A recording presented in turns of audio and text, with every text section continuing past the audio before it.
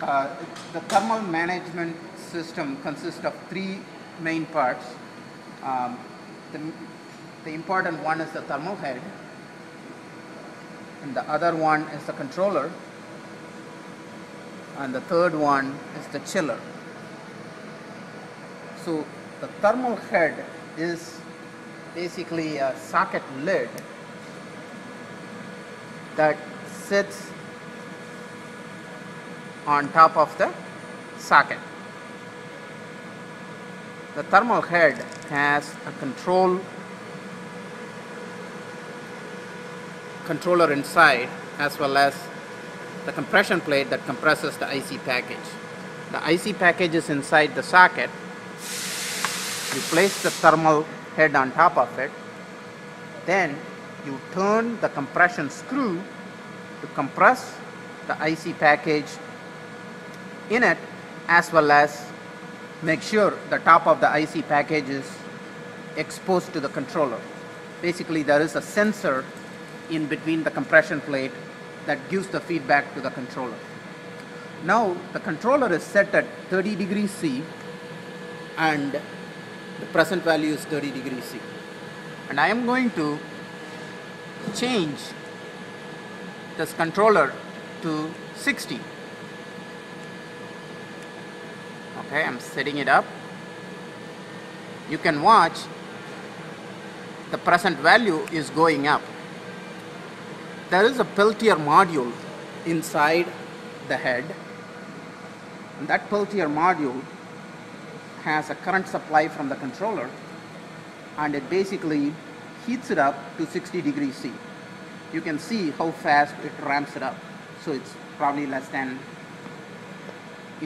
almost like it goes up to 2 to 3 degrees C per second. So right now it's trying to stabilize at 60 degrees C. The function of the chiller is to remove the heat on top of the Peltier. So if you wanted to go down to 30 degree again, the Peltier alone can do it, but the chiller on top of it supplies the cold liquid and removes the heat from the Peltier, enables the Peltier to achieve the ramp down rate faster. So you can probably hear the noise of the chiller in there. It's a very low noise, so hardly you can hear anything. So the whole system is noise free, vibration free. There is no vibrations or anything. The other systems we have seen is a forced air system or a forced liquid system that might create a mess in the demo board area. But in this particular case, it doesn't do it because of the unique direct touch technology of the thermal head, which is the key of the thermal management system. So I'm going to go down to, let's call it a 0 and see how fast it goes down.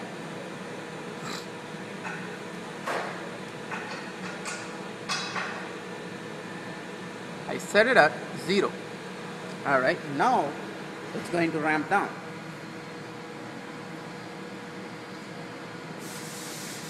See, it's ramping down. It's trying to go reach the 0 degree C from there. And this is where the chiller helps. The Peltier itself reverses the polarity through the controller and starts cooling the chip, and the heat on top of the Peltier is removed by the chiller fluids that is coming through these hoses. Once when you finish up this demo, I can talk about the setup of this demo, which is pretty fast. All you do is a few simple hookups, then we are set. Now you can see it's how fast it reached the 0 degree C. That's it. So it makes your characterization very fast. You can able to go to 0 or minus 40, anything you want in a matter of quick minutes, and able to start doing your characterization rather than waiting for a longer period. Right there, it reached 0, and then it's kind of a little bit overshoots. It's going to stabilize and then come down.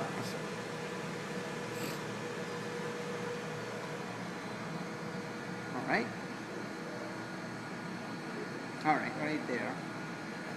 Yeah, it's just a little bit of overshoot. it auto tunes itself. It's cooling at a so fast rate, it just went beyond the zero. But you can see there is a light here, the direction. What that means is it is going to come down in there. The electrical input is adjusted to the Peltier so that it reverses back to the heat. So it, now you can start seeing it is dropping down from 2.7 coming down to 0. It has a little bit of overshoot, but not a whole lot. And then you can see that it pretty fast stabilizes it. It doesn't want it to overshoot on the other end of it. I'm going to wait until it comes down to close to 0. Then we can try like minus 25C. And then we can end the demo by that time. Then I can talk about the systems and connections of it. Okay. There it is, probably close to minus 1, minus 0.9 or so. It's going to reach the 0 and then stabilize there pretty good. So I'm going to go down to minus 40 just to kind of see how fast it gets up there, right? I'm going to set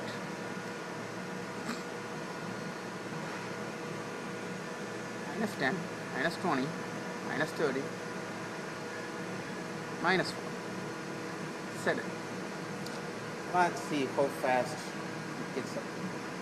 Alright, now you can see it starts ramping up again, ramping down.